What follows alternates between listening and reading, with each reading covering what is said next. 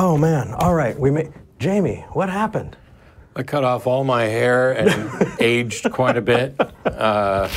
Decided to wear my shirts right side out. Yeah. No, it looks good. I'm glad that you made that decision. At least with the shirts. Thank you. Welcome everybody. This is Talk Heathen. Today is Sunday, January 7th. Today is episode 1 of season 2. We made it. And wait, so I was the last one on season 1. You were the first one on season 2. You were the season finale, right? You were the special guest, and we liked you so much we wanted to have you back. It's like I wish we'd have left like a cliffhanger at the end of the last one, you know. Will Matt survive? I don't know. Well, actually, you know what? I did get out of Jamie's basement eventually, and that's why he's not here. And he's not calling in, I made sure. But yeah, I'm really, really excited to be here. I'm really glad you could guest in again. I did want to talk about a couple things because I've been gone for 2 weeks and I'm really, really excited to be back. Awesome. So the first is I was watching the YouTube comments and, you know, Jimmy doesn't put his last name on the air. And so people were asking, oh, that's Matt's son. That's Matt's kid. Yeah, it's Jamie Dillahunty. No wonder. So I'm just going to continue that. I think I may have to go, because like when he asked me to tweet it out, he sent it to me on the Facebook message. Yeah. And nobody said anything about not putting his last name on. So I think I put his last name in the initial tweet for the show, but... Hey, it's going to happen eventually, but... It's all good. Yeah, that last name was fake. Jamie Dillahunty. He is Jamie Dillahunty. Yes. He's my son. Jamie, I am your father. I love that. So a couple things for you viewing at home. We are having technical issues here at the Free Thought Library, and so we want to be as clear as we can. Number one, it seems like our internet is really not working. We didn't even connect for the show. They're using my cell phone mobile hotspot to run the show right now. Welcome to live TV. Yeah, I know, right? I'm excited that we're doing it, and I'm excited that I get to be here. The phones look like they're kind of working, but I did a test phone call. We couldn't really hear anything. I think we're going to talk. Yeah. And there's somebody looking through the YouTube comments to see if there's questions coming in. But I will say, this sort of thing, before we were streaming, back when I first started doing the Atheist Experience, you know, almost 14 years ago, we weren't even streaming. I'm not even sure we didn't post to YouTube then. I'm not sure YouTube existed when I first started, but we'll see. So the show had been on for 7 years, and everything that you can imagine going wrong with a live TV show that was on public access did. There were weeks where we didn't have phones working, and this is old school, you know, like landline phones. Sometimes it just didn't work.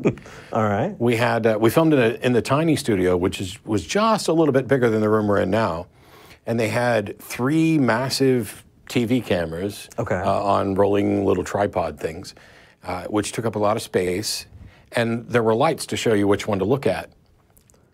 The lights frequently did not work, and you didn't always have a monitor, so like we can see ourselves in that monitor there, and I could tell that if Mark were to do a one-shot directly on me, I know that now I'm on there, and now Eric can pick his nose. Yep. That's the whole reason to do this, so you can pick your nose and nobody sees anything. Hey, Claire. So we had this set up, and also we needed a backdrop, and we didn't always have green screen capability, and I don't remember who created it, but we had a PVC pipe construction. I remember that. That you had to put together every week and take apart at the end of the show. So you would put together this network of PVC tubes and corners and then string a banner in front of it so that the banner was right behind us. So this is nothing. The fact that we need to do, a year and a half ago or so, I did a walkthrough of the studio and showed, you know, hey, here's our soundboard and the technical stuff behind it. And in the last couple months, everything about this building has changed. It has. I'm not just talking about the bathroom renovation. I mean, the audio video stuff. Vern and Mark and everybody back there has just been kicking ass. And I don't recognize any of it. It might be cool to do a new behind the scenes. Well, especially since they got rid of this huge soundboard and now it's all digital. So everything's nice and clean and they've got the multiple screens. It's like which means you can save the settings for me what my mic should sound like. Yeah. And then, hey, we're doing the Atheist Experience, Matt's on this mic. Oh, we're doing Talk Heathen, Matt's on this mic. And now it just pulls up. Yeah, I'm kind of talking out of my butt a little bit because Vern hasn't walked me through it, but that's my impression from the first run. I think it's really, really neat. Actually, speaking of green screens, there is a gift for you that I was asked to hand you. Uh-oh. And it's this right here. Oh. Which is going to be fantastic because now you get to explain what it is to the people who don't see it on on the air because it's invisible. So, yeah, this is a perfect, it's a green screen colored shirt, but it has the Atheist Experience logo with my name, and I will wear this sucker around all over the place. And the one thing is, if you run into me and I'm wearing this, you can take a picture, and then it can end up on the internet, and you can green screen and whatever you want behind me. Or at least on you. I can't remember for sure. It was, so either, whoever thought of this initially, or prompted me to think of this design, I want to say it was Ian Rowland, but it may not be. I think, if I remember correctly, I was in London with Ian Rowland, who's a world-famous mentalist and a friend of mine, a fan of the show. We were riding on the train, and I think he said something like, every time I look at you, we were sitting across from each other, I just can't help but picture you with a frame around you. And Halloween was coming up, and I thought about the possibility of just putting like a TV frame around my head and doing the banner across the bottom. And I talked to Mark. This may be a little bit low because I don't know that they could actually print T-shirts with it, you know, like directly at the collar. But yeah, now I've got a look. Now you're on the Atheist Experience with the floating head of Matt Dillahunty. That is awesome. And on the back is it's behind the scenes. I can't see when I hold this up, but yes, that is outstanding. Thanks, guys. I cannot wait to wear it around town. Might wear it to events. Dig it, man. That's cool. Yeah. And see, you guys can get them done with the Talk Heathen logo. Although I'm going to say something that I thought of last week. What's up? So if you look right there at the Talk Heathen logo. Yeah.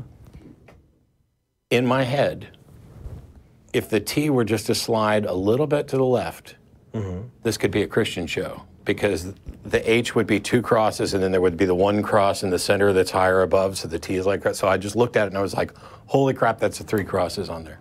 You know, we actually have a couple design ideas that came out, and that is very close to one that came out.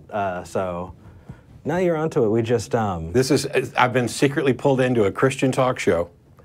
Yes. In our own studio. We need to talk. Have you heard the good news about our Lord and Savior Jesus I have. I've heard the good news that he's a myth. I've heard the good news that he's not a myth, but not divine. That would actually be bad news, I would think. Christopher Hitchens was famously pointed this out, the very idea that there's a God who's watching your every move, and that would be a bad thing. Yeah, well, it'd be awkward to masturbate, that's for sure. Yeah, well, unless your fetish was being watched, and then all of a sudden, maybe that's it. Maybe everybody who thinks that God is everywhere and watching them has a fetish of being watched. You know, I just remembered, my mom is watching this. Hi, Mom. Hi, Mom. I will try. See, that makes the other joke that I was going to do earlier. Do it. No, don't worry. Well, when I did the Jamie, I am your father, I was like, on occasion, the Atheist Experience gets email from people who are like, your show talks too much about gay stuff. What's that have to do with it and everything else? And I was like, I'm not your father, I'm your daddy.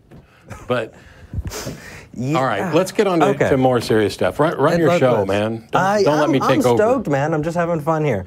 Okay, so I do want to address a couple things. The first was when I left off, I was having this back and forth with Hamish. Do you remember Hamish?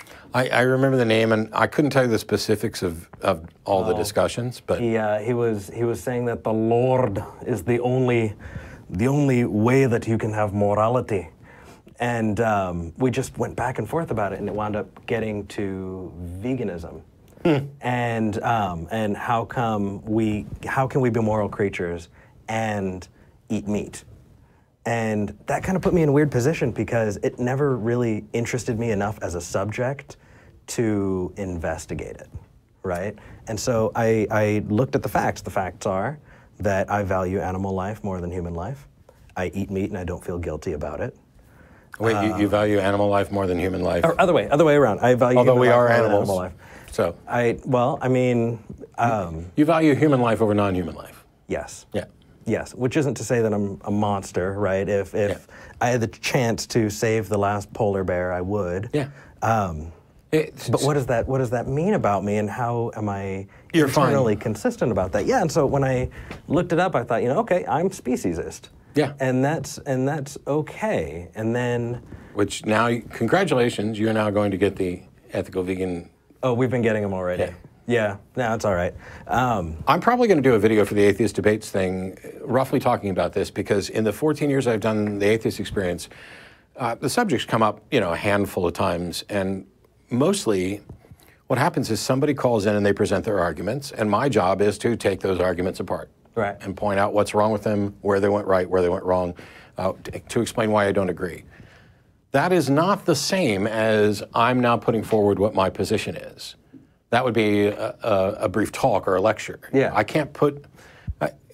have not put forward in any concise sense what my view is on morality as it relates to non-human animals, et cetera.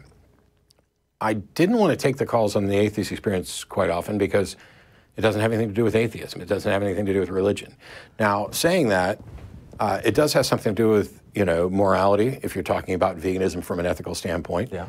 It certainly has value in discussion and debate.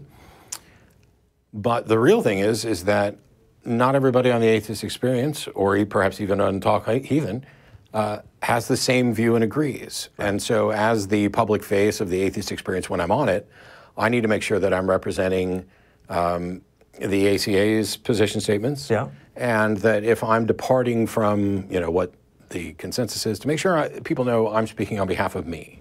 That Jen, Russell, Tracy, Martin, Jeff, whoever, Don, they don't necessarily share that view. Yeah, that's true. And so I would prefer to keep calls on the show within the realm of religion. Well, it worked its way there, and I think that it really struck a chord with me because it's a rabbit hole that I just did not know was there, and it goes deep. Yeah, and there's guys, it goes really deep. Even this week, there's a guy who put together a 30-minute video tearing apart a call I did. And I haven't watched, I watched 1 minute and 45 seconds, and in the first minute and 45 seconds, he'd already poisoned the well and made assumptions. He's like, oh, I can see that Matt doesn't want to discuss this. Maybe it's because, he goes on to, I guess, try to guess why I didn't want to discuss it. And the real reason is, one, as I stated before, I wanted to keep the show primarily about atheism, religion, et cetera. And the other one is that every time we've had an ethical vegan call to make their case, it's fallacy-ridden, it is emotional pleas, or we just fundamentally disagree on an aspect of morality, but we can't discuss that fine point of disagreement because it's just, oh, you're fine with, eating meat. And I'll give you a couple of quick examples. Just seen today on Twitter, there's a guy, Veganism is Unstoppable, I think is his Twitter handle. Oh, I'm sure he's losing his shit right now. And maybe. And he tweeted out something about, like, oh, do you have a moral obligation to not have dogfights, like in your backyard? And whoever he was talking to was like, yes. And he's like, then, your moral view is going to crumble if it doesn't lead to veganism from there. So here's the thing. Veganism is not eating meat. That is separate from why you don't eat meat. Right. Okay? So they would argue, oh, it's about harm. Well, my morality is not based on any simple understanding of harm. Because sometimes harm may actually be a net moral good. I mean, you could argue when you're performing a tracheotomy, you are doing harm, but you are doing harm to save a life, et cetera. So we went from the dogfight in the backyard to factory farming of animals and to veganism. Well, you can't do that because I could be opposed to dogfights, I could be opposed to factory farming. In fact, I am opposed to both of those things, and yet I am not a vegan, because the idea that therefore you shouldn't eat meat. You are conflating the eating of meat with how we got about getting the meat. Right. Which is why I ask about, roadkill. If I find roadkill, is it immoral for me to eat it? And you'll get two different answers. So if the caller that I'm talking to gives one answer, and I offer the rebuttals for why that's wrong, you can't take that call and say, here's the sum total of Matt's views on it, because we just went down this one rabbit hole with the caller. If the caller had said, no, there's nothing immoral about eating roadkill, okay, now we go down another one. So there needs to be an actual discussion, and it doesn't quite get there. Well, I think that it can dovetail really well into situational ethics and evaluating any moral judgment based on its merits in context to what's going on. Oh, there's one big mistake that they make that you pointed out early on. You value human life over non-human life. Yeah. You may be wrong to do that. I may be wrong to do that. But that's the current view that we both share. The fact that you value human life more than you value non-human life does not mean that you don't value non-human life. Exactly. I like Beth more than I like you. That doesn't mean I don't like you. I hope you like Beth more than you like me. A little bit. But I like you. I do, Matt. Yeah, I'm going to make you awkward. All right. So I'm glad you brought that up. What I'm probably going to do, and this will partially be based on feedback, my Atheist Debates project, it's at patreon.com/atheistdebates. Every month I put out 3 videos. There'll be debates that I do, reviews of debates that I do, specific treatments of arguments for the existence of God, tips and tricks for how to better defend a position, mistakes that we make, mistakes that atheists make. I will probably, I'm thinking this week or next week, outline my view of morality as it relates to food. That you're going to get hate no matter what. Yeah, but at least this way they will have, because what's happening right now is somebody will show a clip from the show.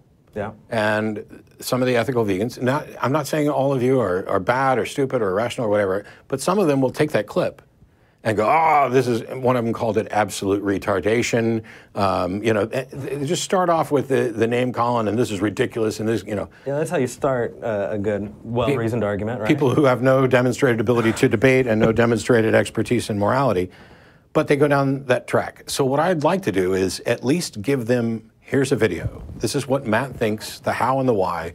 And that way, if they want to point out flaws in that, that would actually be closer to a discussion between the two of us than pointing out objections to my objections to somebody else's point. Well, and it's not that interesting. It's really not. When you're following and just doing that, it's much nicer to have an organic call and let it go down that rabbit trail. And I'm not doing debates on Twitter, and I'm not doing back and forth debates on YouTube. You post a video, I post a video. Yeah. Sorry for all of you who absolutely love YouTube culture. I despise that. But I'm actually glad you got to plug Atheist Debates. Yeah. If for those of you fans of Talk Heathen who don't know, this is Matt Dillahunty. He's getting there. He's working his way up in the atheist community. Yeah, anything we can do to help plug him would be fantastic. So give him a shot. Take a look. I do want to try at some point a call. We have a few scattered calls coming in. We don't know how the quality is going to be, but I do want to give it a shot. So let's try one. Oh, please. I think your phone is in a weird state because that shows calls on 1, 3, and 4, and your phone is super weird. Great. I think this phone needs to be reset. Oh, let's see. Yeah, you've got 2 green and 2 pink buttons. This phone's got to be reset, guys. All right, very cool. So yeah, just like the old days, huh? You're taking things apart, putting it back together.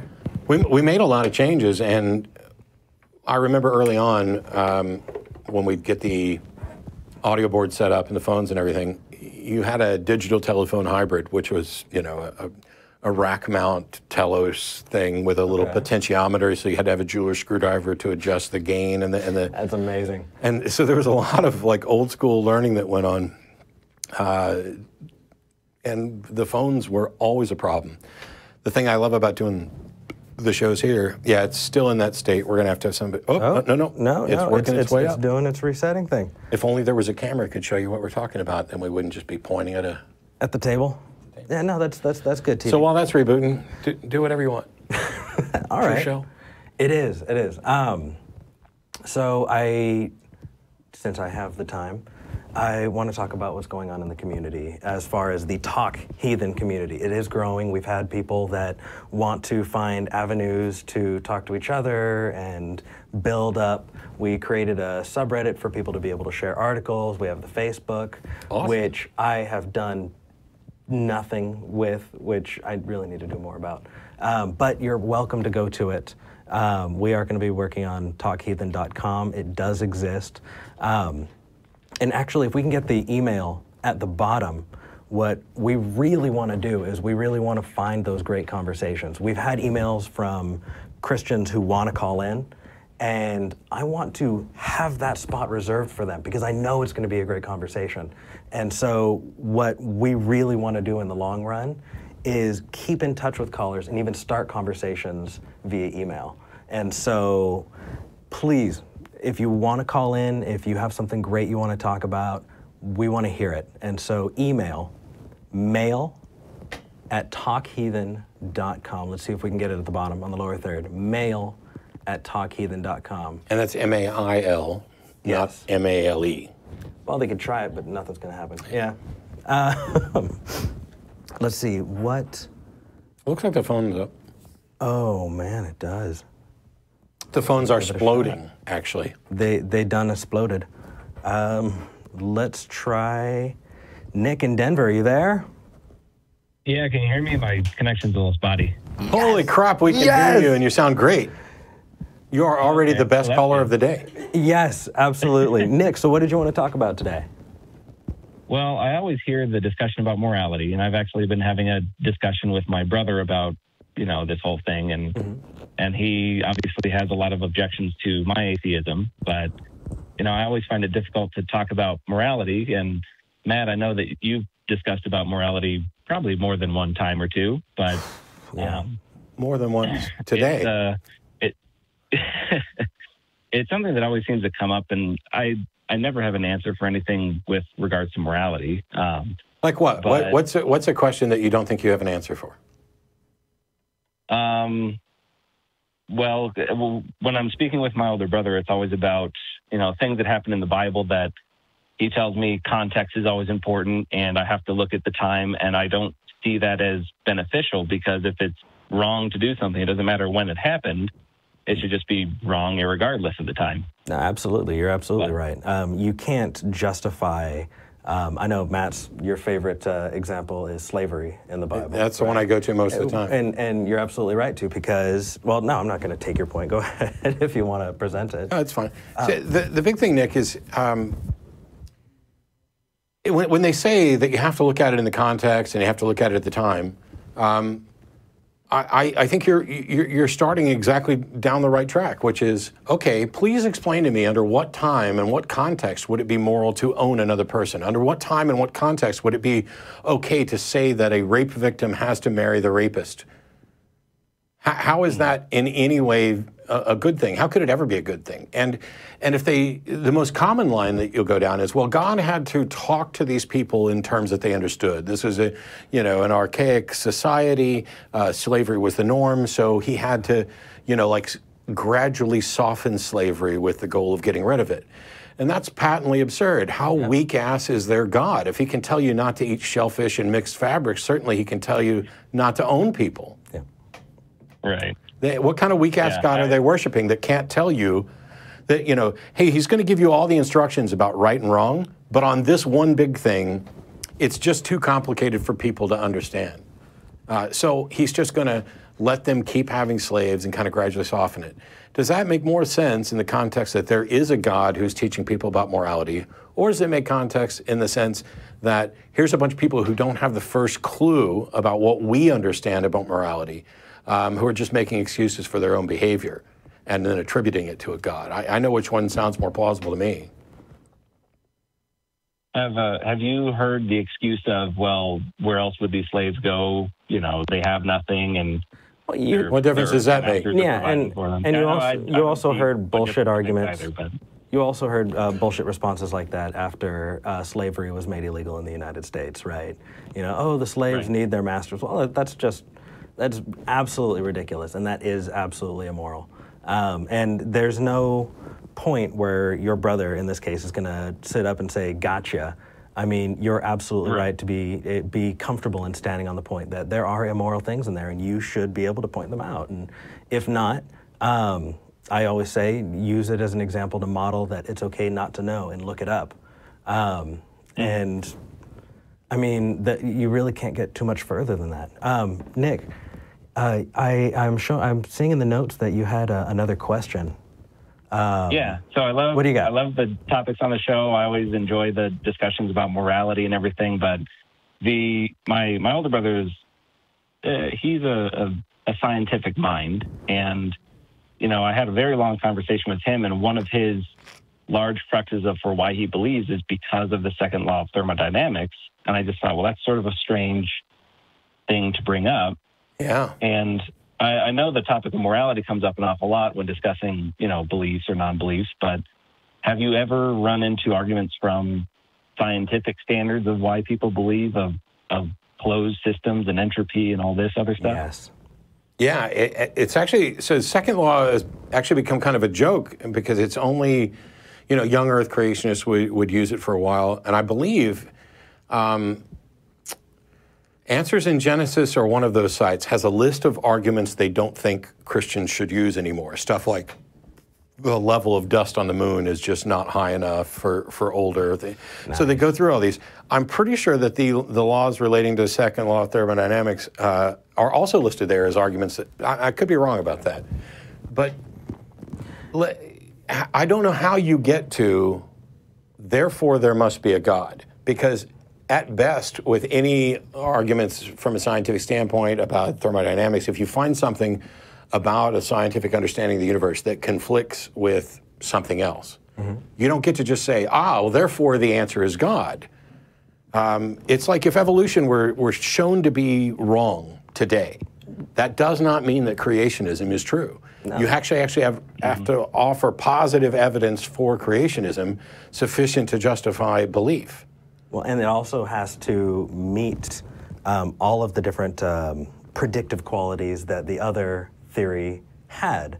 Yeah. So, I mean, if you take a look at the theory of evolution, it has predicted different things across archaeology, biology, tons of different fields, and your counter explanation, the creationist explanation, has to be able to account for all of that too. And I mean, the famous joke about this is that, and I don't know if this actually happened or if it's kind of a glurge urban legend type thing, but there was like a preacher who was using the second law of thermodynamics and was like, you know, just take a look around at the Earth and it couldn't be that old because you would need a big, huge source of constant energy being applied to the Earth.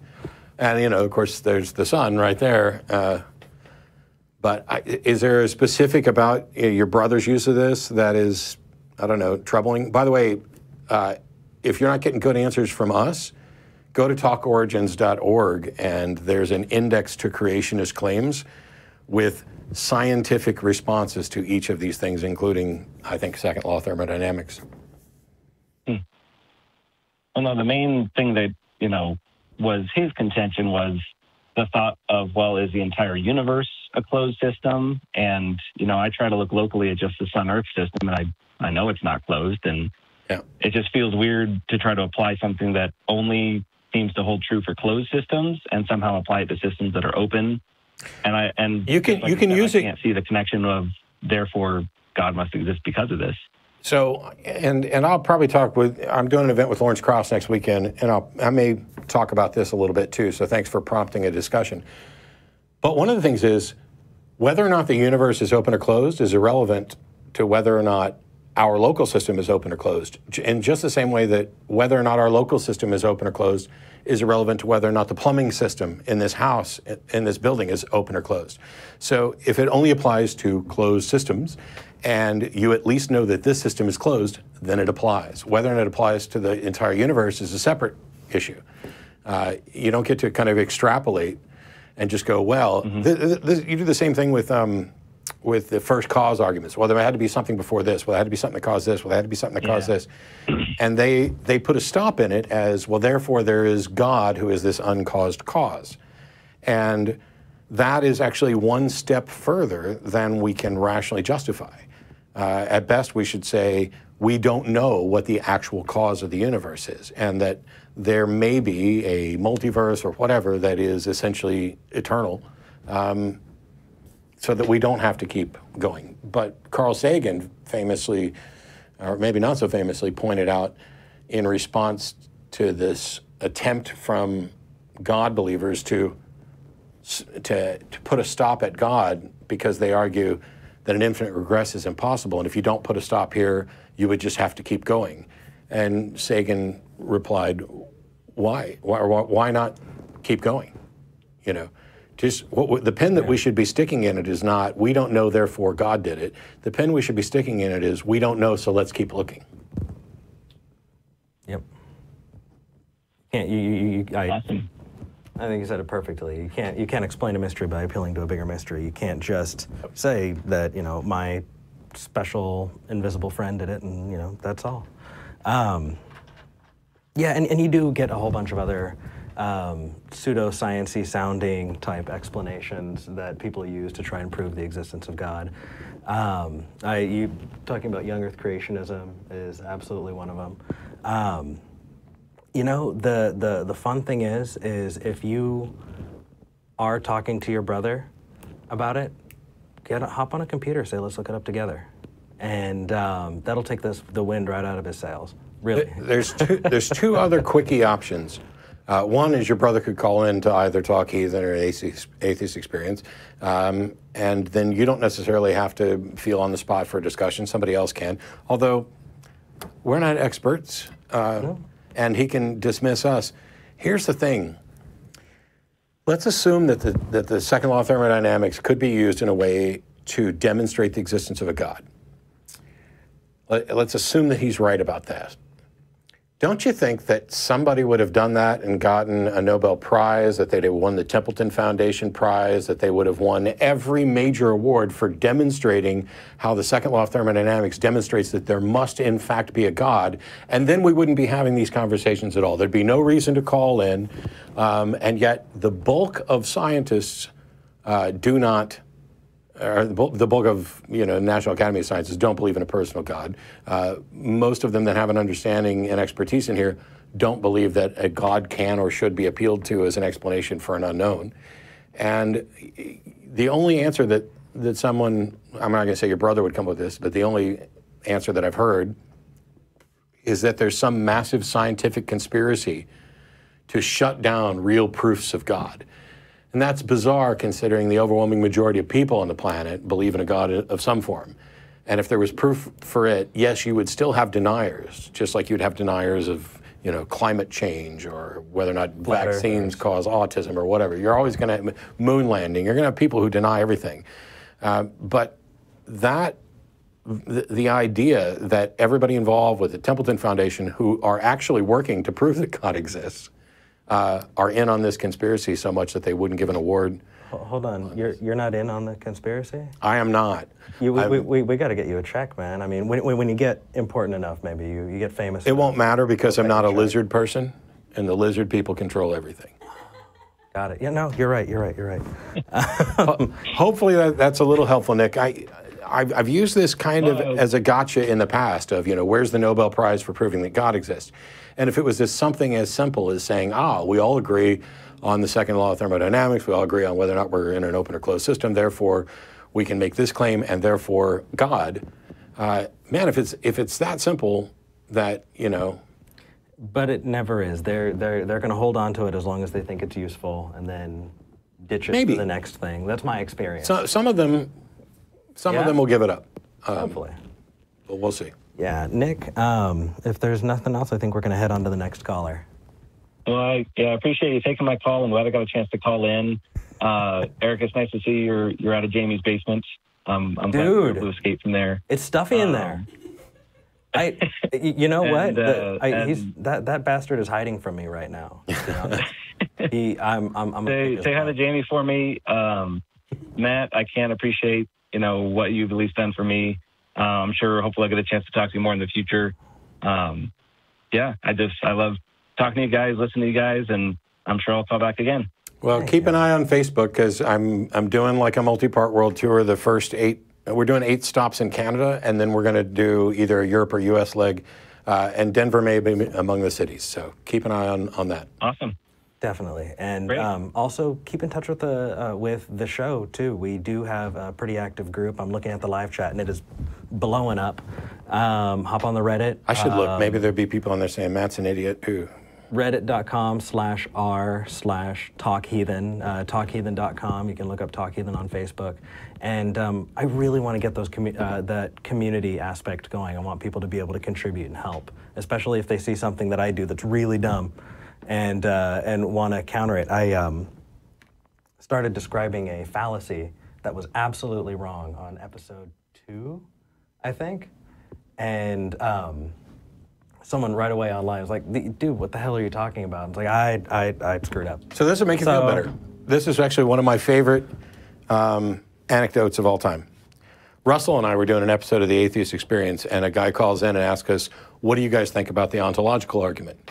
And Russell and I spent probably 10 or 15 minutes, if I had to guess, between the two of us, just going through in great detail and demolishing the cosmological arguments. And we got to the end, and he was like, that's great and all, but that's not the ontological argument. And we were like, what? I don't know, it's not like it's something that we didn't know. Both of us had studied these. It happens. Yeah. We are fallible. And the funny thing is when I read it, I thought, oh man, this dude's pissed. And I replied, hey, you know what? You're absolutely right. I was wrong. They replied back, hey, awesome, cool, fan of the show, But so you never really know. But Nick, we'd absolutely love to have you in the community. So keep in touch, all right, man? I appreciate you taking my call. I've recently had just been more open about my atheism, and you guys have all helped a lot with me getting there. So I appreciate the call. Rock on. Thank you, man. Happy to hear it. Yeah, you too. It actually was the Atheist Experience that convinced me to be an out atheist. Awesome. It was. It was seeing the show and realizing that I was in a safe enough spot in my life that I should kind of be an example of what is an atheist, right? We're not baby-eating monsters. Well, not all of us are baby-eating monsters. And people should actually get to see that that's okay. We can still be neighbors. We can still be friends. And we can and are good people most of the time. And that's worth it. So I absolutely appreciate what we're at a minimum, we're as good or bad as any other demographic. Yeah. We may be better in some areas. We may be worse in some areas. True but enough. we're people. It's funny to me to watch. I hear from people who have had difficulties with their families,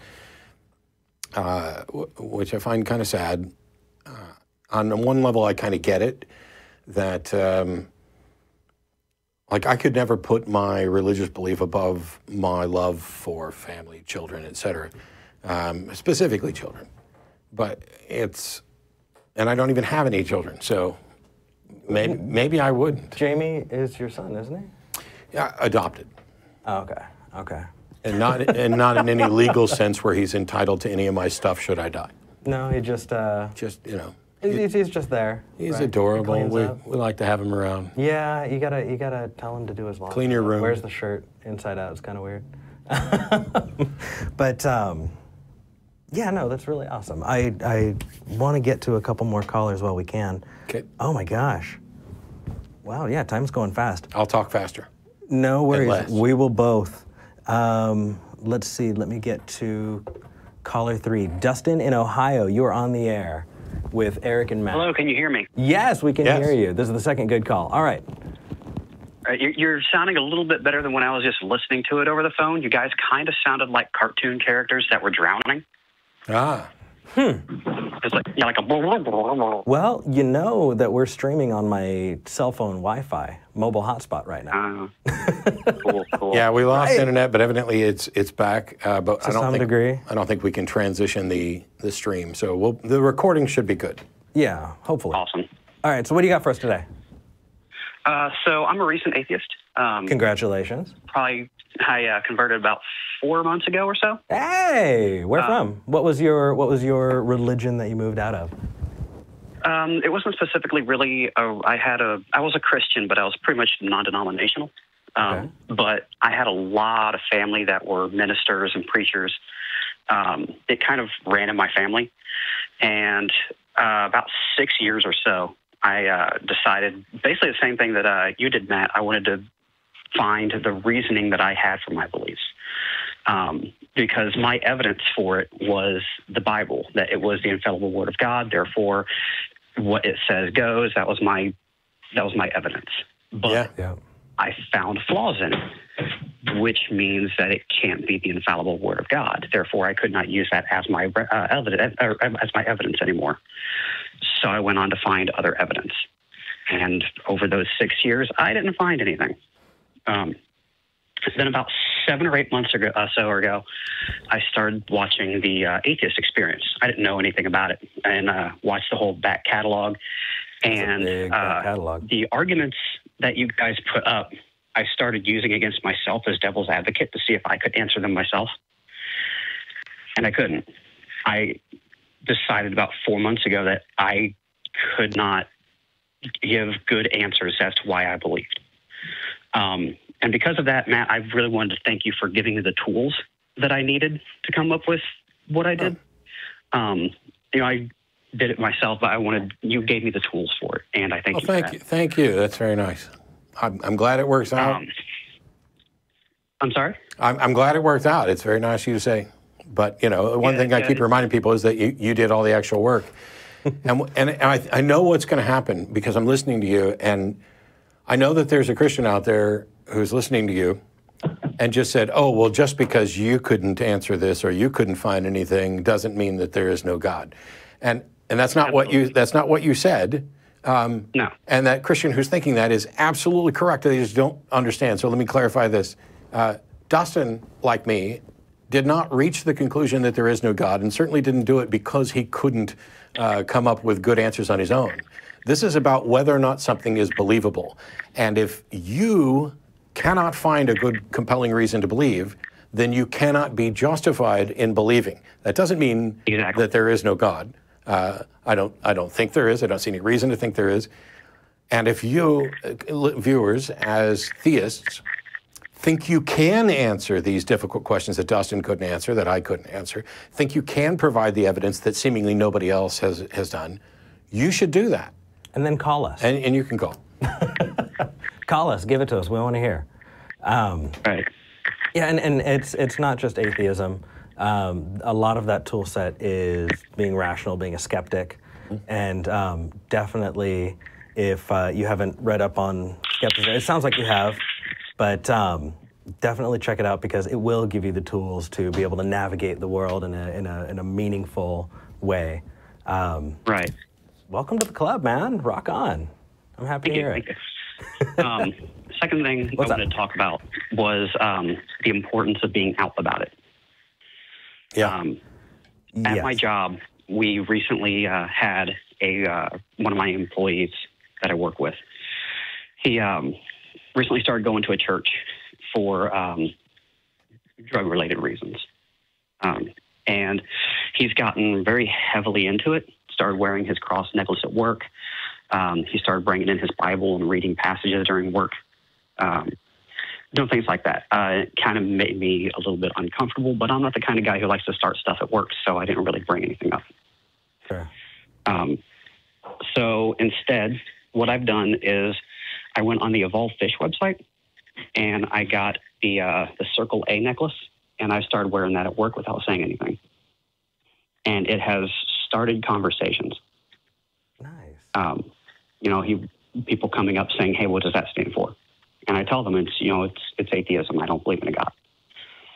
So with that, it's to let people know at work that they're sharing a space with people that don't believe the same thing that they do. And if I'm not going to make a big deal about it, maybe they shouldn't either. And let's at least respect each other's beliefs. Well, and if your work is big enough, I can guarantee you're not the only one. And if you are in a place in your life where you can do that, you get to be that person for the people who can't. And my answer to that question is that there are so many people that are in really, really tough, tight-knit communities that are highly religious. And on top of that, there are a bunch of people that just aren't really religious at all, but they never heard about it. There are a lot of people who still think that atheism is devil worship.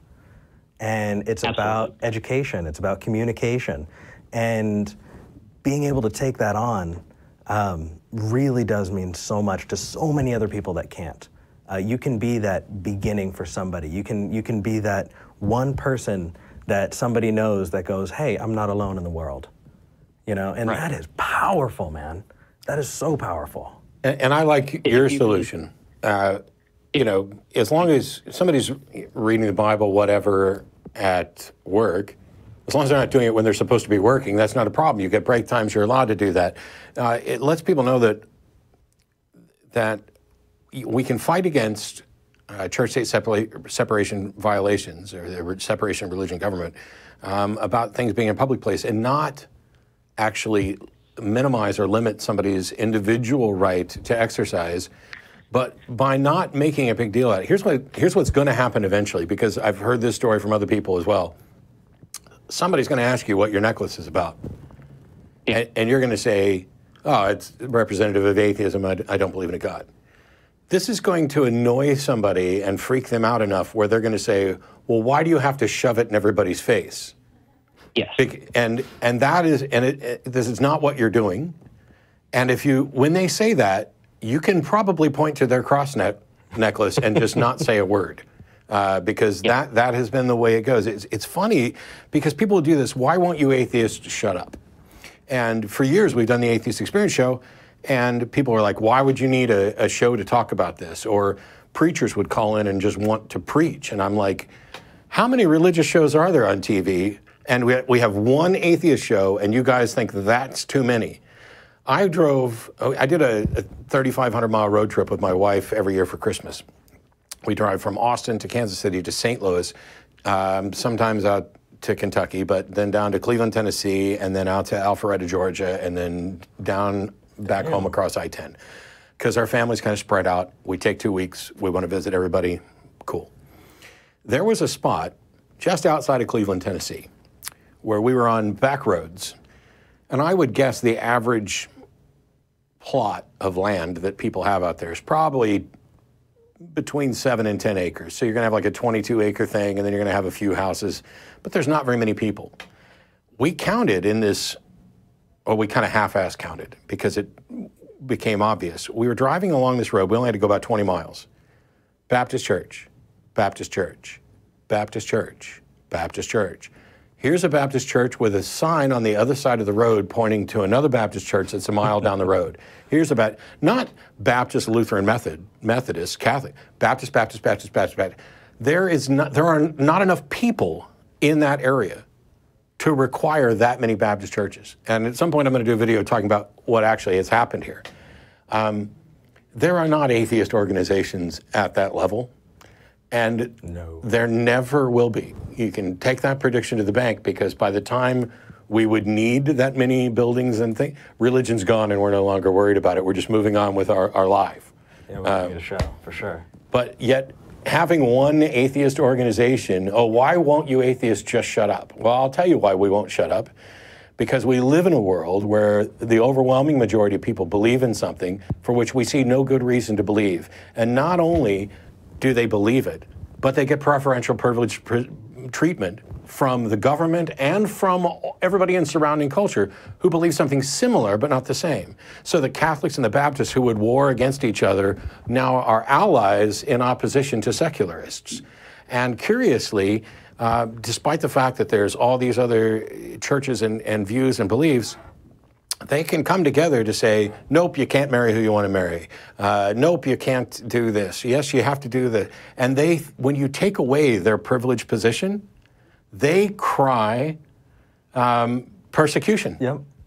oh, how dare you, make me equal to everybody else. Help, help, I'm being oppressed. If you're hitting somebody over the head with a stick and I take the stick away, I am not persecuting you. I am keeping you from persecuting somebody else. And that's why there's the Atheist Experience. That's why there's Talk Heathen. That's why there's American Atheist, a Freedom from Religion Foundation, Belief Beyond, or Foundation Beyond Belief, trying to do good works and make the world a better place.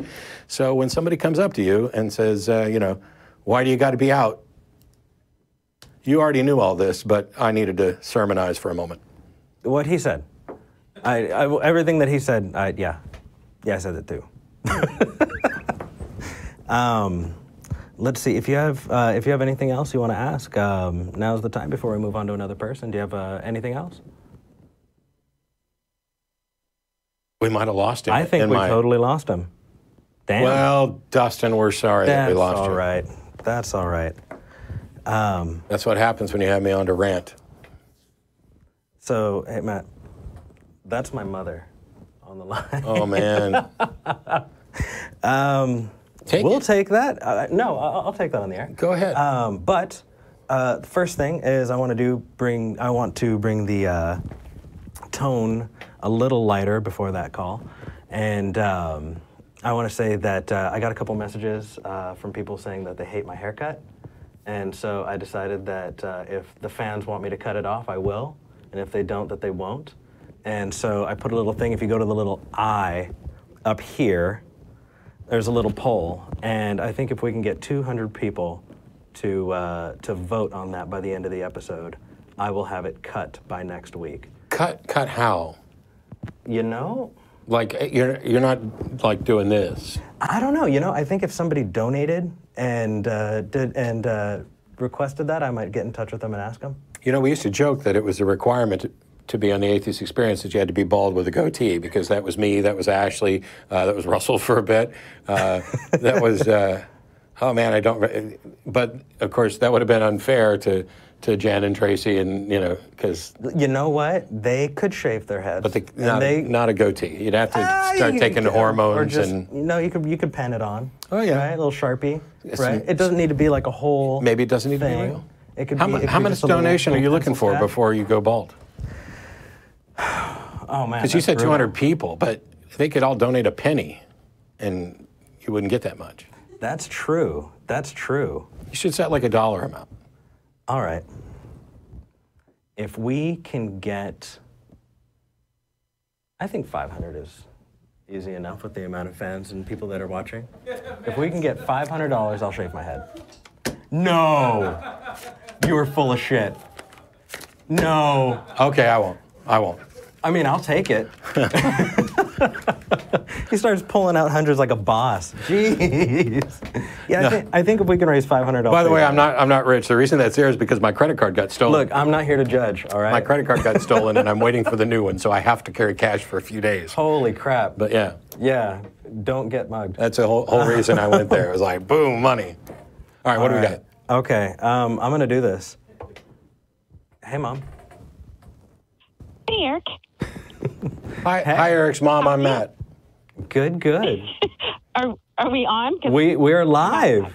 We're live. Oh, hey. Hey, what did you want to talk about? Well, yeah, you're gonna actually first I wanted to say, for other parents out there that have sons and daughters that are atheists, it's okay to agree to disagree.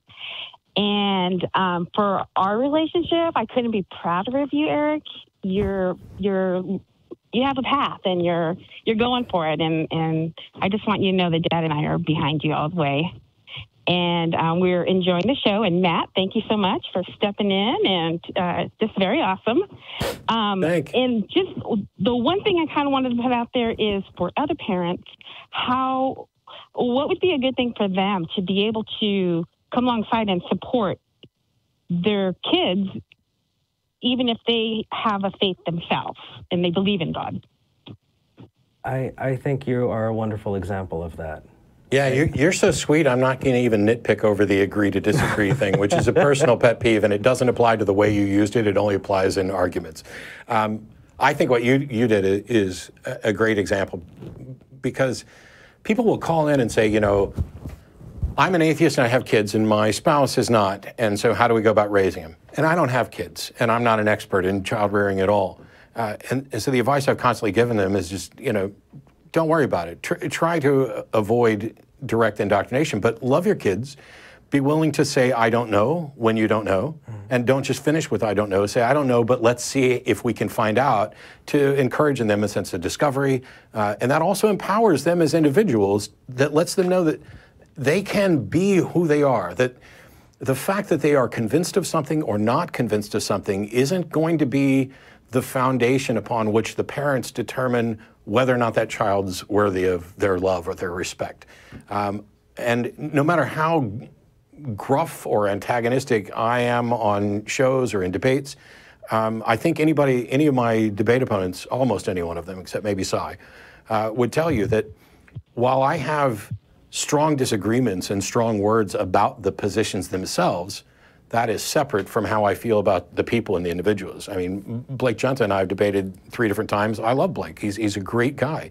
He's boneheadedly wrong on any number of things, but we get along great. And if I can do that with debate opponents who I don't know, who aren't family, then I don't understand why so many families fall apart. Well, I think I kind of partially do. I think in some cases, there are fears that some religious views prey upon and amplify.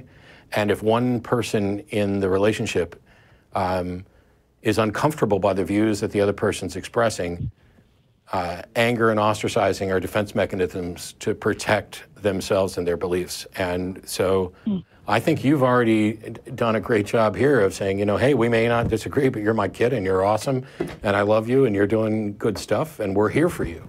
And I think if everybody did that, there'd be a lot less drama surrounding this I believe and you don't argument. And we talked about this a good bit.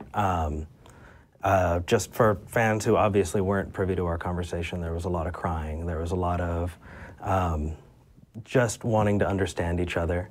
And you remember what it was like at church.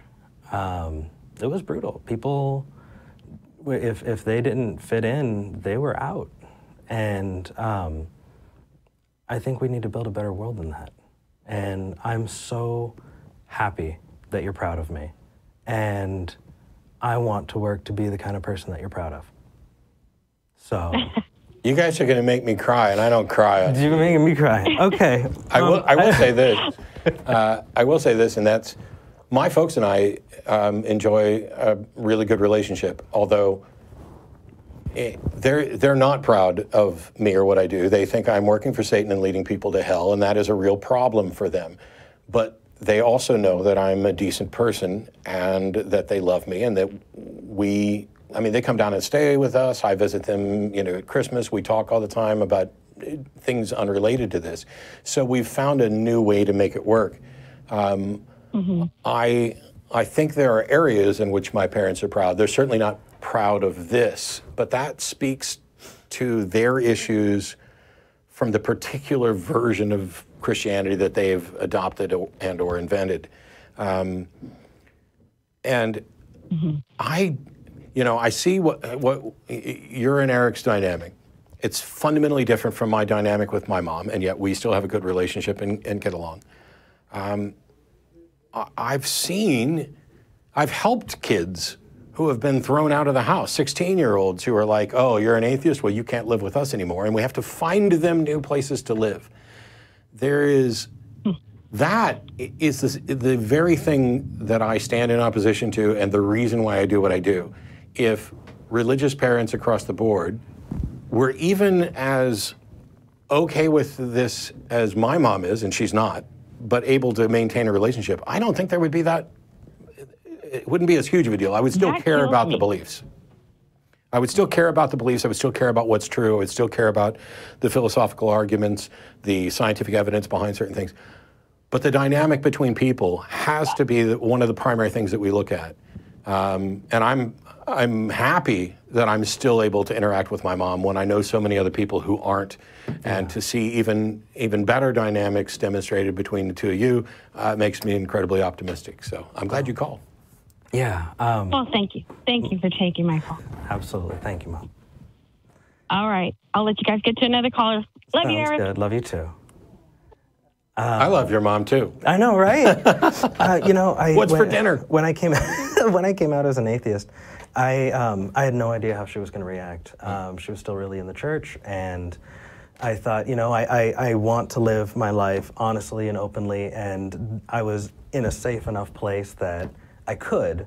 And when I talked to her, she got quiet, and she goes, I don't love you any less, right? And I had it just blew me away. So what strikes me about all this, we talk about it in terms of coming out. If you took the word atheist and scrubbed it from the entire conversation we just had and replaced it with gay, you would have the same dynamics where there are parents who are, oh no, I'm not going to have a gay kid, you're out. There are others who, I'm not going to like or appreciate your lifestyle, but I'm not going to completely ostracize you. And then there are parents who are going to say, I'm going to love you no less. Even if I don't understand it, don't agree, whatever else, you're still my son. And then there are some who just flatly embrace it. You see that same dynamic across the board. And really, I think the big common piece there is the best advice for parents is love your kids. I mean, they didn't choose to be born to you, and they didn't choose the circumstances in their lives, and they depended on you, and they still do depend on you, and they look up to you. And that's up to you to model that love, because that's you getting to show them how they can give that love in the future.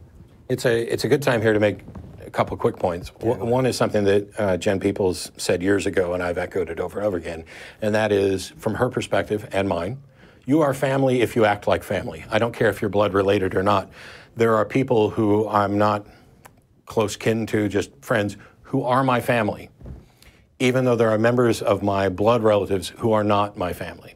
Yeah. And I didn't end relationships with people based on that. They ended them with me because they couldn't handle this sort of disagreement.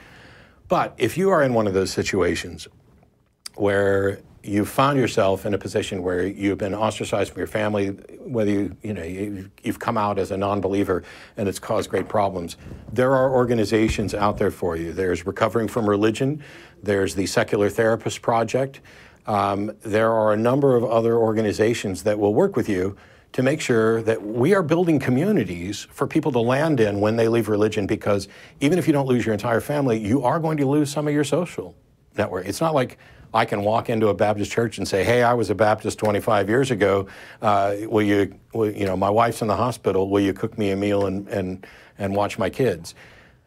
Actually, as I say that, there are churches I could walk in and do that, and there are people that would be happy to do it. And I know a number of pastors in town that if I reached out to them right now and said, holy crap, my car is dead, I've lost all my income, everything's bad, they would rally to do this.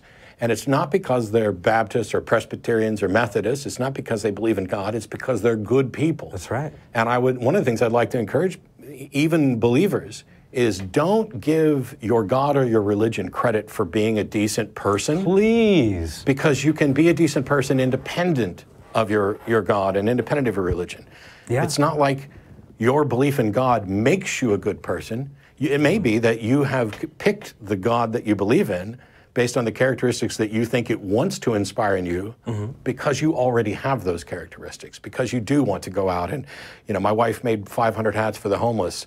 There's Atheists Helping the Homeless, there's Humanists at Work, there's other organizations, the Ramp Project. People that I met through those organizations, I don't think I've met so many giving people just like that in my life than I've met in this last year getting to know people in those projects. It is unbelievable. And you're absolutely right. I'm always right. No, that's why you guys invited me on. No, I'm kidding. Well, we want to give you some exposure so you can get Who is this famous new bald guy? Yeah. You'll make Somebody should give him a show or something. You'll make it. It's all right.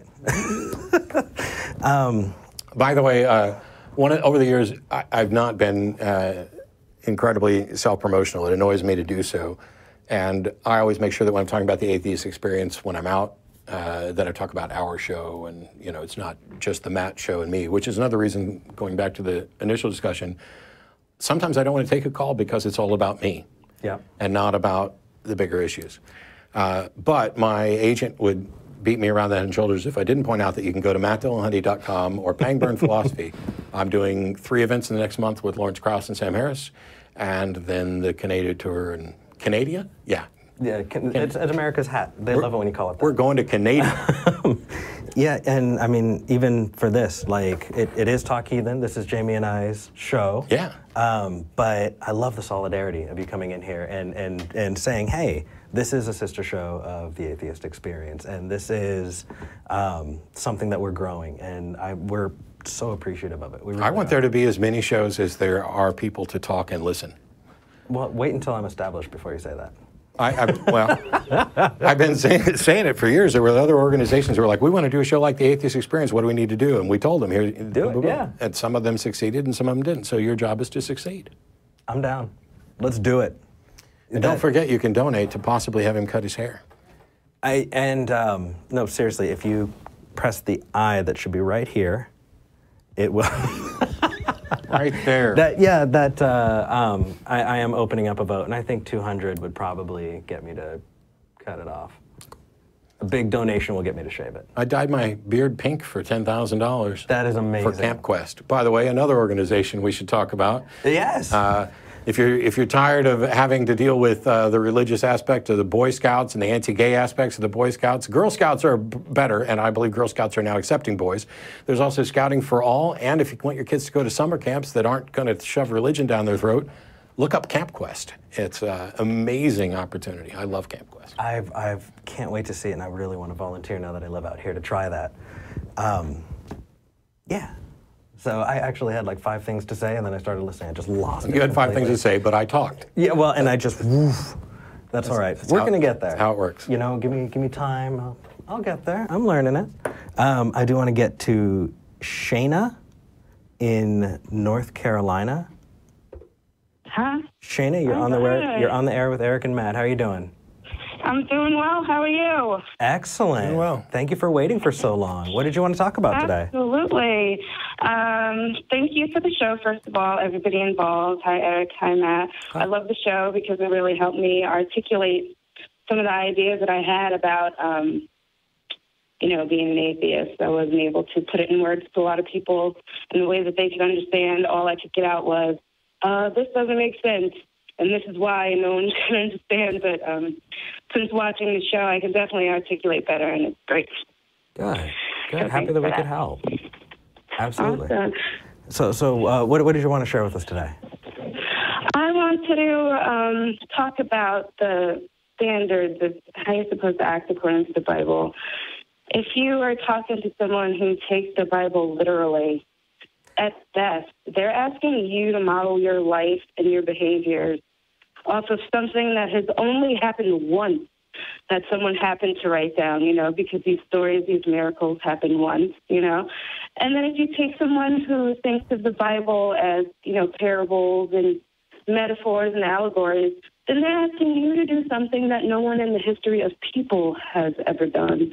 And that's so frustrating when I see my loved ones trying to hold themselves to these standards that existed only once or not at all, Well, they are cherry picking when it comes to living up to the standards, because if they're going to say that I'm living up to the standards that I'm literally taking from the Bible, then you're going to have no problem meeting those standards.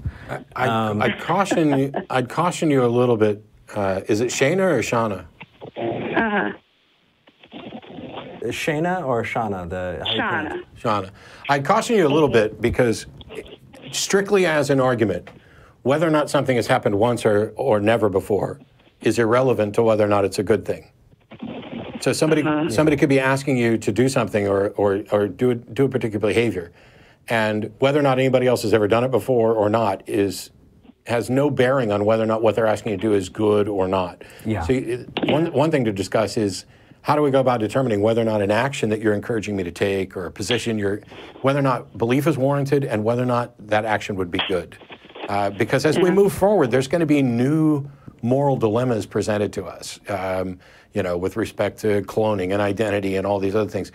And if we were to begin with, well, nobody's ever dealt with this before, that doesn't matter. What matters is, can we determine whether or not there's a good action here?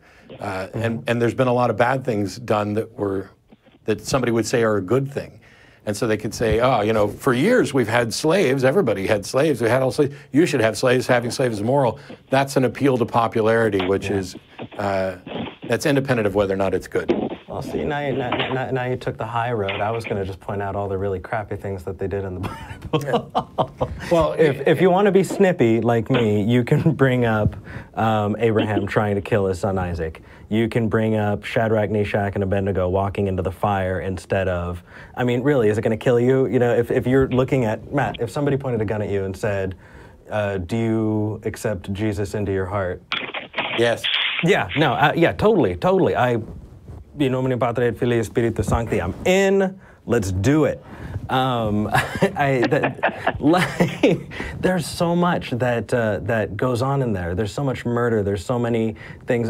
So Lot giving up his daughter or his daughters, right, to the rapists instead of letting them get the angels in his home, right? Terrible story. It is. And then afterward, the idea of they had to get him drunk so they can sleep with him. Right. That happened. I mean, there's so many examples in there that they have to be cherry picking. And Matt has the concrete, this is how you get to it. But if somebody is saying, hey, you know, I just really want to live up to the standards in the Bible, that takes a whole lot of scaffolding to get between the gaps that they're making. Yeah, the first thing you've got to do is demonstrate why I should care what the Bible says about anything. Yeah. Because something is either right or wrong, independent of whether or not it appears in a holy book or in somebody else's lists of do's and don'ts. The Bible's view does not become the standard for right or wrong until you demonstrate first that it should be the standard for right and wrong. Yeah. And I think it's easy to demonstrate that it should not be the standard, but not, you know, Lot and his daughters, rape stuff, the fact that women are property and second-class citizens, slavery. Hey, I'm your God and you are my chosen people, so I want you to go slaughter everybody else around and just take their shit. And tricking them at times, getting them drunk at times, having all of them submit to you, get circumcised, and then while they're all holding their circumcised wounds, going in and slaughtering them all. Because let me collect 400 foreskins, because you know. Well, it's a kink, I guess. What do you do with 400 foreskins? You buy a wife. That's what I wonder. That's what David did. He bought a wife with it. Do you fry them up? Like. And I love that these terrible things are in Bibles that you will give children. Like the cover will have like precious moments or some kind of like rainbow and lamb on the cover, and that story's in it unabridged. No cuts to the language. That story is in there. I gave a talk at the last American Atheist Convention, or the most recent, that was all about the way people have manipulated Bible stories in order to tell them to extremely small children. I actually have an antique book called Bible Stories as Told to Very Young Children or something like that. And I pulled some of the stories out of there to show what it omitted, how it painted this, you know, the Abraham and Isaac story. It's appalling, and the thing I came up with years ago was, if somebody thinks the Bible is a good book, I asked them if they would be willing to let me read Bible stories of my choosing to their children. Right. Nobody ever says yes, and that's good, because if they did, I would have to balk, because I care enough about their children that I wouldn't actually do the thing they're afraid I would do. Yeah. But I think the best that we can do is make sure that if they're going to have that book, that they don't edit it. You know, let them keep it in its entirety. I think the more insidious group is like the Jehovah's Witnesses, for example. They edit out entire sections of the Bible. They have to have their own Bible. They call it the Silver Sword, and it is just huge omissions of things and rewrites. And that is way harder to pin down, because they can be like, hey, we have new light. We actually need to re-edit the Bible to take out the thing that you just pointed out, and now we're not wrong. And you don't even have to go to the Old Testament, although it's good to. You can stick with the New Testament. You can say, hey, doesn't the Bible say turn the other cheek? Yes, it does. We're all in favor of that. Oh, okay. Are you turning the other cheek when you take action A, B, and C? But by the way, the Bible also says sell all your belongings and give the money to the poor. Why haven't you done that? Why is your church so fucking opulent?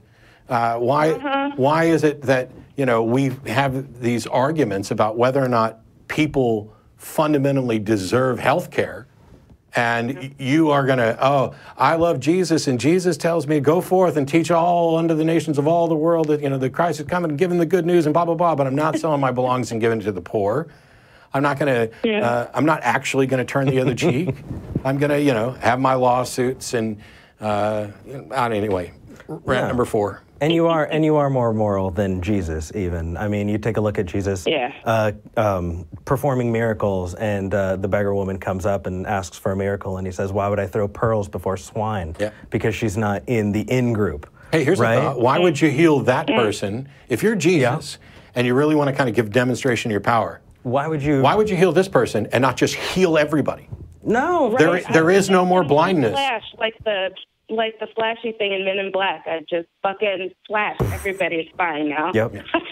see that don't spit on some dirt and put it on one person's eyes to heal their blindness. No. Heal everybody's blindness. Yeah. And all of a sudden now there's not as much discussion about whether or not a miracle was performed. True enough. I hope that gave you a little bit of a little something to take back with you if you're seeing that question. Good. I think we both ranted a good bit on that one. Thanks for letting me ramble, Shannah. Thank you. Shannah, I see that you've been active in the live chat. Keep being active. I am seeing tons and tons of activity. Definitely check us out. Post on our subreddit, r/Talk Heathen, our Facebook, facebook.com/Talk Heathen. Email us, especially if you do have other topics like this. This was a wonderful one. Email us, mail@talkheathen.com. We really do want to set up these conversations ahead of time so we can have nothing but killer content from beginning to end. And awesome. Yes, so thank you. And well, thank you guys. Hope to hear from you soon. All right, thank you so much. Thank you. All right. I think we have time for one more call. Sure. All right. Let's take Dustin in Ohio. You're back. Hey, yeah, I'm back. Hey. For some reason, the call dropped. I don't know. We're very sorry we lost you. Please continue. Yeah, just basically continuing on, just the idea that if you have the ability to come out as an atheist, because not everybody can, it helps break the stereotype that we're all just devil worshipers, or all we want to do is yell at people and say, oh, you believe in this, oh, you must be stupid. Yeah. The more of us that come out and are civil about it, the more it takes down that stereotype. That's absolutely true. I've been to Matt's house, not one dead baby. Not one. That you know of. Right. And I appreciate that. So there's been a lot of talk in the years, that I've been involved in the broader atheist movement about tone, about, firebrand versus diplomat. And the thing that I've pointed out repeatedly is that I can, on any given occasion, be a firebrand or a diplomat, depending on my mood, depending on what sort of return I'm getting from the person I'm having a conversation with, depending on what I think is going to be most effective. There are times when I think ridicule of ideas, not necessarily people, is deserved and possibly the best course of action. But one of the things that I love about the fact that I'm here on Talk Heathen this week is I do the Atheist Debates Project, but I'm not saying I am the ultimate authority on what one should do in debate. I want there to be different perspectives. I would like nothing more than to have Eric and Jamie make the Talk Heathens so popular that the Atheist Experience is the least popular of these particular shows.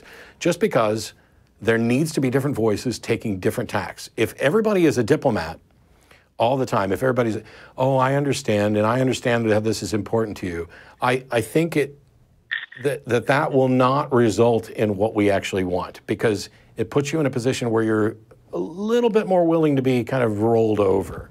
We're not going to push back too hard on religious privilege. So I think there needs to be a mix. I think there needs to be groups and organizations that are reaching out to people, giving them places to land, building up the resources to support people and build strong communities. I also think there needs to be perhaps somebody I don't like who's a complete jackass who's out there on YouTube mocking religion and perhaps even mocking the religious, although maybe we're going too far. But you need different voices doing it in different ways because people believe for different reasons. Yep. And they're going to give it up for different reasons. And the person who hates me and does not want to engage in this sort of nitpicky philosophical, oh, that's a fallacy, they might never benefit from anything I've said. But something I've said could benefit somebody who has a different temperament and argumentation style. And they can take that and move on down to actually engage with and address what that person needs to hear. It may also be the case that I've talked about 3 on a match is bad luck. The first time you hear something, oh, no, that's just weird. And the second time it's, oh, I've heard that before, but it's weird. And the third time, oh yeah, I've heard that before, it's a pattern. So the first time you meet an atheist, the second time you meet an atheist, the third time you meet an atheist, the first time you hear this argument debunked, the second time, the third time. You need that. So I might say something to a caller, and it has no real effect on them, but it still lives in their brain. I had that thing with Matt. Yeah. Eric could then have a conversation with that same caller, say exactly the same thing I did, but because there's a different dynamic between the two, because he has a different personality from me, because they've heard it for now a second time, it's going to have a different impact, which is why we need more voices, more shows, more communities. That's the way you get to atheist normalcy. That's the way you eliminate religious privilege. And that's the way you make all those people who go to church every Sunday, who actually don't believe, including many of the preachers who are members of the Clergy Project, you build a world that it is now safe for them to say, yeah, I don't need to go to church anymore and pretend like I believe something that I really don't, because now there's not as much risk. We've got to build a world where saying I don't believe in a God is not a career death sentence or a family death sentence. It is now just, oh, cool, you're one of those people. In the same way that while Protestants and Catholics used to war, or Jews and Catholics, now it's, oh, you're one of those. We don't, yes, there are some pockets of KKK-style Christians who despise Catholics and Jews, but they're pretty irrelevant. They are a minority. Mostly you get ecumenical councils of, oh, we're gonna fight it out on the softball court rather than in the arena of ideas. The next week we're playing First Presbyterian and those guys are awful at softball, but we're never gonna discuss our theological differences because we already know neither one of us can make our case. You know, I actually was in one of those softball leagues. Me too. That's how I've got a torn rotator cuff from pitching. Oh, and then actually, personal experience, it was seeing my religious views mocked openly in a very derogatory fashion pushed me to study more of the Bible. And that got me out of the church. It got me to question and go, well, maybe I don't understand it. And then it was seeing a much kinder voice that led me to go, hey, you know, maybe this is where I need to go. And that really brought me to the atheist movement. So this is all stolen in many ways from the gay rights movement. And pointing out, and this is pointed out by somebody else, this is not me at all. I just took it and went this direction earlier. When people were working for equality, not just marriage equality, but for gay rights and to end oppression, you needed gay pride marches, people out there in assless chaps, you know, we're here, we're queer, get used to it. And you needed the dapper, dressed up, gay lawyer who can go on TV and explain the legal aspect. You needed both sides working. And then the third component of that was you needed people to realize that their nephew is gay, that their child is gay, that their neighbor is gay, that the people that they like are this. And the same thing has to happen within the secular community. Once you figure out that the neighbor, the best neighbor in your neighborhood, the one that keeps their yard nice and doesn't throw loud parties like my asshole neighbors did last night, that person is a godless heathen, it fundamentally changes how you look at that. It does. It does. Really quick, before I miss it, Mark, our producer, 1 hour and 19 minutes is when we got that really awesome clip from Matt. Let's. Oh, I thought you were going to tell him that was the time when I said fuck and they were going to edit it out. Oh, no, we're keeping the fuck. I just want to clip you out of context as a plug. We're talking over Dustin again. Sorry, Dustin. Did we lose you? Yeah. we have too much fun here. Yeah, anything else you wanted to add before we wrap up the show? One final thing. What's up? The other day, I was walking around the house, and my little cousin, she's 11 years old, saw my necklace, and she said, "Hey, is that the Avenger symbol?" I said, "No, it's it means I'm atheist. Yes, she said, yes, it is the Avenger symbol. She said, please don't wear that. I don't want people to hate you. Oh. Yeah. Yeah. That kind of hit hard for me. You know, the fact that you are wearing it, you're doing just that small part that we're all doing to make the world a place that won't happen. What did you say back to her? Oh, man. I told her that the reason I'm wearing it is because I want people to know that we live in a place where people have different ideas. And if we're going to share this space, then we better treat each other the way that we want to be treated. And she gave me a high five. Yeah. Absolutely. But wearing it, I'm troubled by the fact that she, at her age, is already familiar enough to know that, oh, people might hate you for this. I think your answer was awesome. Anything that lets her know that I'm wearing this so that people who hate people who think like me are put in a position where they have to reconcile, I'm a good person and they recognize this, but I'm supposed to hate you. And that makes it very difficult for them to hate other people who share my views. Yeah. Right. So it's not just important to come out to the adults in your community, to let the kids that you know that it's okay. So Absolutely. that they don't grow up with the idea that someone like you is a bad person just because of your beliefs. Dustin, you brought that conversation full circle. I absolutely love it. I think that's a wonderful way to end. I give you a full-on amen, and I agree. That's the perfect way to close it out. Yeah, thank you so much for calling. Dustin, keep in touch. Definitely email us. I would love to continue conversations when Jamie and I are back. We will be back, by the way, next week. I'll finish this up. Dustin, thank you so much. Keep in touch on the Reddit, on Facebook. Oh, I will. All that other good stuff, our website. We definitely want to keep in touch with you, all right? You take care, buddy. Thanks, guys. All right, with that said, I absolutely love that he had that to add in. I did want to include a couple things when it comes to family, and that is that I really liked the point that you made that family is the way that they act. Yeah. And I actually have a good amount of adopted family that I'd be ready to fight you if you tried to tell the different, if you tried to say that they weren't, you know, and that's really important. Let's see, anything else? No, I think that's about it. Next week we are going to be back to where we were with Jamie and I. Matt, I want to thank you again so much for coming on. Thank you for ending out season 1 and getting us started on season 2 with a great... Matt's disappearing. I did that because somebody texted me to say, hold up the shirt and challenge him to do some sort of green screen thing. But the thing is, the green screen's on, so they're not going to be able to take a picture of the green. They won't be able to. I'm thrilled to be here. Thanks for asking me not for the season finale and the season premiere. Hey, they turned it off. So now I will hold up the shirt. Let me fold this down just a little bit, and they can have some kind of contest to, I don't know, put something silly below me, or behind me, or around us. We can, turn off the green screen. Do it. You can put your crosses right here, or a halo.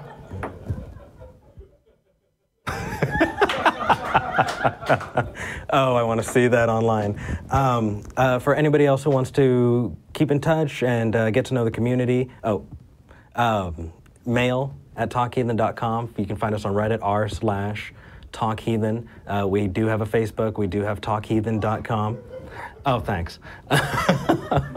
And do you remember the old line that ended the atheist experience? We don't hate you. We just think you're wrong. That's how we end this one. I don't think I ever did that. I think it may have been before me or other people did it. And they used to do love rings because that was the graphic that old machine could do. So throwing out love rings. Would you help me end the show with our catchphrase ending? We don't hate you. I'll do it. You'll do it? I have an objection. Oh. This is me. This is me nipping at it. So if I say, we don't hate you, we just think you're wrong. Mm-hmm. What the thing is I don't hate them, I just am not convinced that they're right. So, because I'm not going to adopt a burden of proof, but I will say that as far as I can tell, I think they're wrong about whether or not their beliefs are justified. If that's so now we can do that. You feel good? We don't hate you, we just think you're wrong. All right, you ready? Yep. All right. We don't hate you. We just think you're wrong.